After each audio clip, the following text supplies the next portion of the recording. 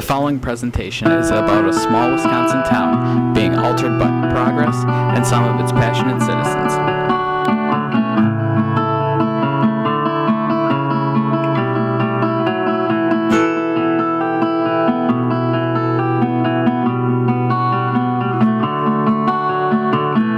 My name is Ted Phelps and I've lived here for 24 years.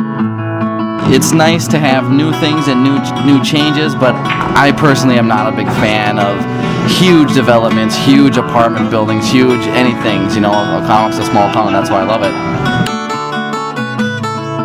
There's so many things going on in Oconomowoc, sometimes it's hard to tell. I mean, it could be new development, it could be revamping of old businesses, but I think things that are coming in, they can be good, they can be bad. It depends on what it is. You know, you want to keep that small town feel, but you don't want to, you know, have just a stagnant town with businesses that are failing. You want to be able to keep it new and updated, but you still want to keep that small town feel that Oconomowoc's known for.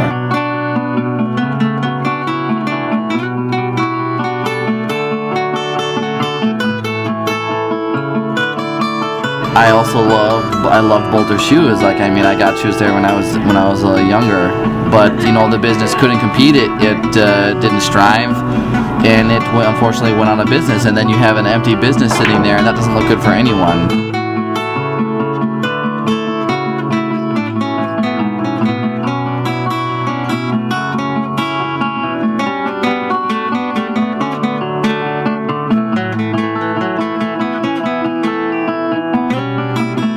My name is Andrew Smith, and I have lived in Oconomowoc all my life. My name is Brittany Smith. I am 25 and I've lived here for 13 years.